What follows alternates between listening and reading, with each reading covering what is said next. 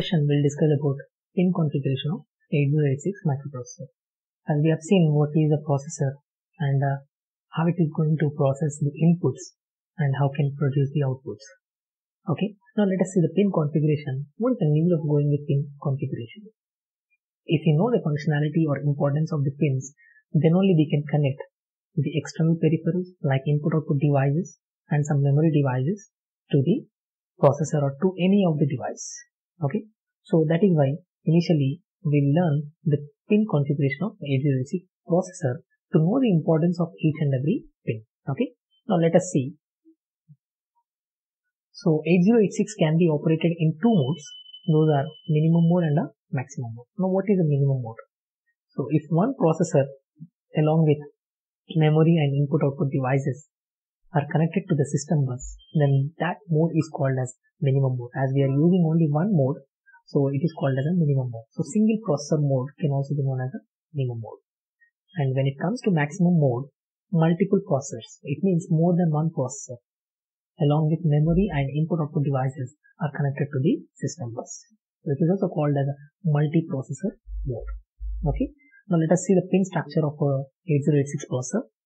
As you can see here, it is represented in two forms. One is to show the minimum mode signals and the other one is to show the maximum mode signals. Okay. Now it totally contains 40 pins, as you can see from 1 to 40. Now out of these 40 pins, some pins would be common in minimum as well as in the maximum mode. It means they provide same functionality in minimum as well as in the maximum mode. But when it comes to some other pins, like as you can see, for one pin there are two names. They are addressed with two names. So these pins will have a separate functionality in minimum as well as the maximum mode. Okay. Now here 1 to 23 and from 32 to 40. Now these pins are considered as common signals or common pins. But when it comes to the pins 31 down to 24, now these pins will provide a separate functionality according to their modes. Okay. Now as you can see, 31 will be acting as request and grant pins in case of maximum mode. But the same pin will be used as a hold pin in case of minimum mode. So we'll see the functionality or importance of each and every pin. Okay. Now here, initially we'll start with AD0 to AD15. So AD0 to AD15, these lines or these pins are called as multiplex lines. Okay. So if any line is carrying multiple information, multiple form of information, then that particular line is called as multiplex line. Now as AD0 to AD15 are capable of carrying two forms of information or two forms of data, so that is why these lines are called as multiplex lines. Okay. Now here A represents address and D represents data.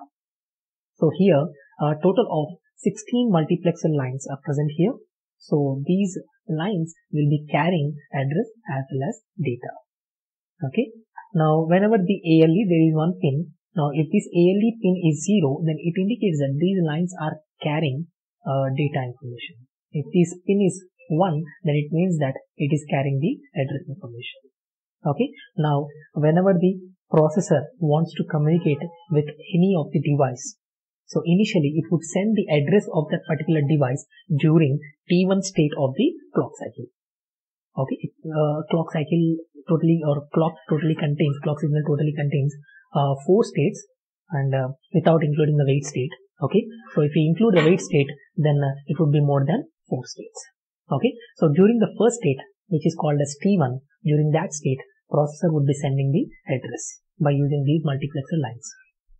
And during T2 state, now these multiplexer lines will be in a high impedance state. Why? Because they are in a process to change from address to the data lines.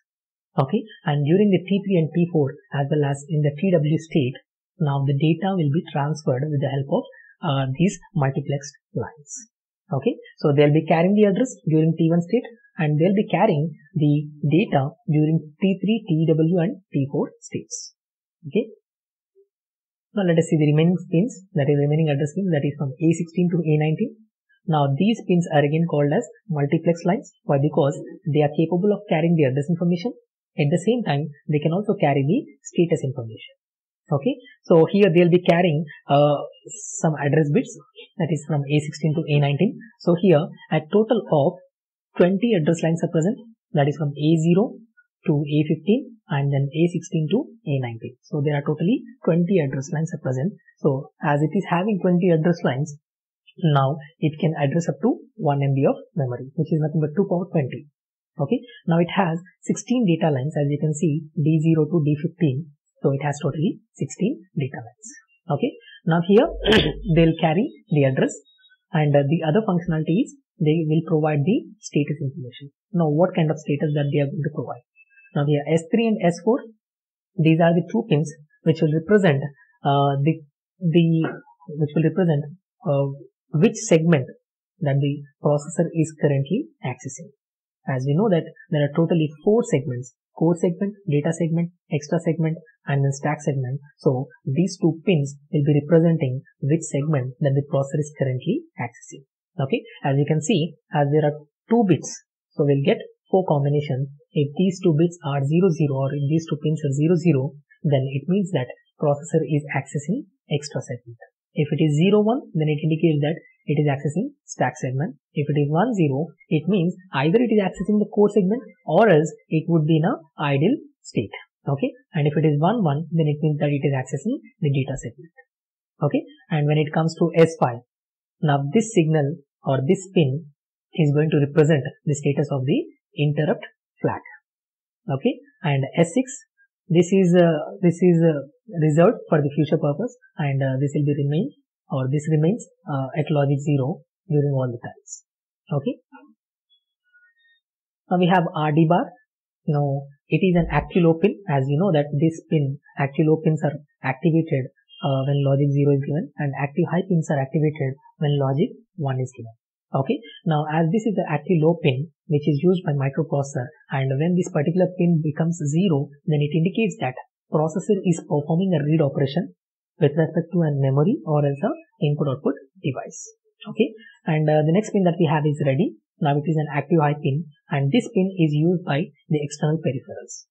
Okay, so when the external peripheral is communicating with this microprocessor, then they'll use this particular pin to represent their status, whether they are ready to accept the next data or whether they are ready to transmit the next data or not. So that will be intimated to the processor with the help of this particular pin. Now when this pin becomes 1, then it indicates the processor that now they are not in a state to accept or transmit the data. Okay, now if this pin is 0, then it means that they are not ready to accept the data, and if this pin is 1, then it means that they are ready to accept the data. Okay, and then we have INTR pin. Now this is the pin through which interrupts are generated. Those are called as maskable interrupts. So maskable interrupts are those interrupts which are user controllable. In the sense, user can control those interrupts. It means we can enable or disable the interrupts which are coming through this INTR pin. Okay, if those interrupts are enabled, if maskable interrupts are enabled, then if we generate any interrupt through this INTR, then the processor is going to recognize those interrupts and provide service to that particular interrupted device. If maskable interrupts are disabled, then even if we generate an interrupt through INTR, then processor will not recognize those interrupts and it will continue its other operation or its main program operation. Okay, and these interrupts are enabled or disabled with the help of one flag that is called as interrupt flag. Now this flag is present inside the flag register. So when you make it to 1 or when you program it to 1, then it means you have enabled the interrupts. Okay, if it is programmed to 0, it means they are disabled. Now we have one more pin, that is test bar. Now this pin is used along with wait instruction. So whenever wait instruction is executed, then the processor will monitor this test bar pin continuously. Okay, now if this test bar pin is 1, then processor remains in idle state. Now if this test bar pin goes low, then it will continue the execution. Okay, so when wait instruction is executed, as we know that processor will be in a wait state or in a idle state. Now it is going to continue that idle state as long as this particular pin is high. Now as soon as this pin becomes low, then it will come out of the wait state and it will continue the execution, or it will resume the execution part. Now we have NMI pin, which is called as non-maskable interrupt pin. Now this pin is again used for generating the interrupts, but this time it is non-maskable interrupts. As you know, what are maskable interrupts? Now here, non-maskable in the sense they cannot be controlled by the user. It means they cannot be disabled or enabled by the user. Okay, so if any interrupt is generated through this pin, then the processor must and should respond to that particular interrupted device. Okay, so that is what NMI pin. And when NMI is activated, it means if you are giving a logic high pulse on this pin, then the processor is going to recognize or identify that particular signal as an interrupt. Okay, and it will be vectored, or the control will be vectored, or the control will be transferred to this vector to interrupt service routine. Okay, now we have a reset pin. So as it is an active high pin, so whenever we give a logic high on this particular pin, then the processor enters into reset state. So what happens when the processor enters into reset state? Then all the internal registers of the processor will be initialized to a defined or to a specific value, or to a predefined value. Okay, and we have a clock pin through which we are going to give the clock signal. And what happens with the clock signal? Now all the internal components or internal blocks of the processor get synchronized with the help of this clock signal. Okay, if there is no clock signal, then there would be no synchronization between the processor and the other components or other blocks. And we have a supply pin, VCC, and the maximum voltage that we can give here is 5 volts. Okay, and we have ground. As we know, what is the use of ground? So it is used for directing the larger currents to the ground. Okay, and we have one more pin, that is MN by MX bar.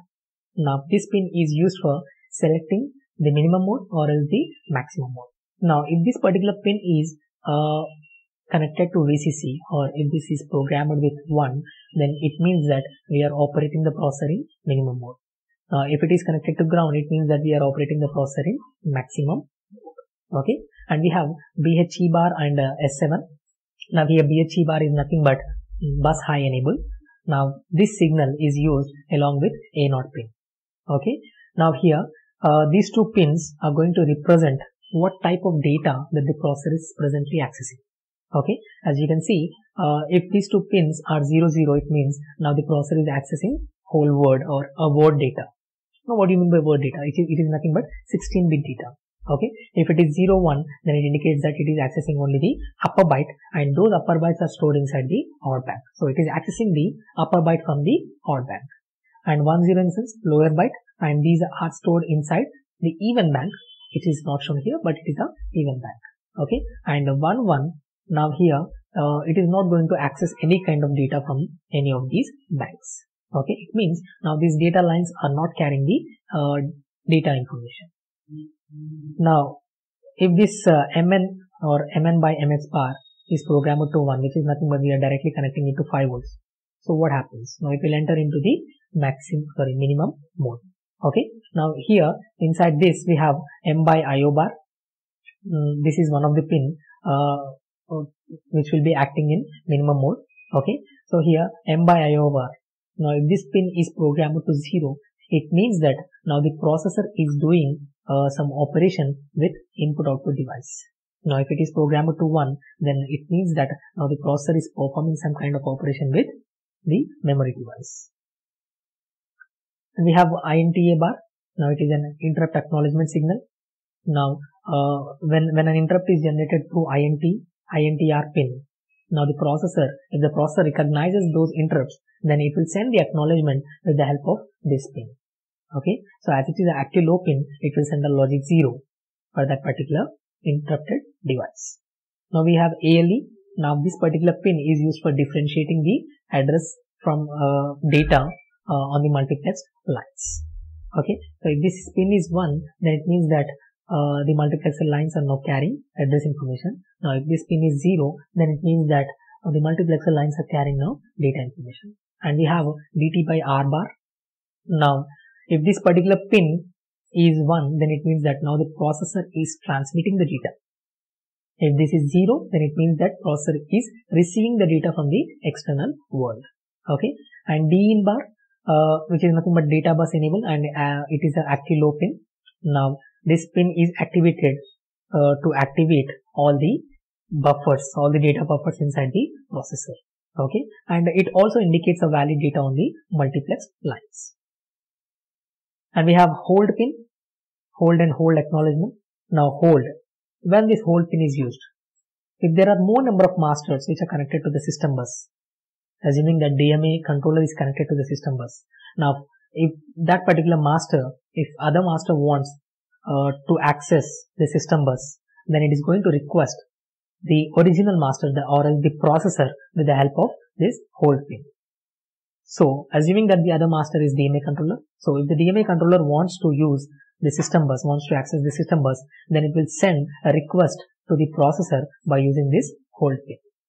Okay, now after recognizing that request, now the processor will be sending the acknowledgement with the help of this hold acknowledgement pin. Okay, now these are what the pins inside the minimum mode. Now let us see the pins which comes under the maximum mode. Okay, so in order to operate processor in maximum mode, we should connect this particular pin to, that is Mn by Ns bar, to ground.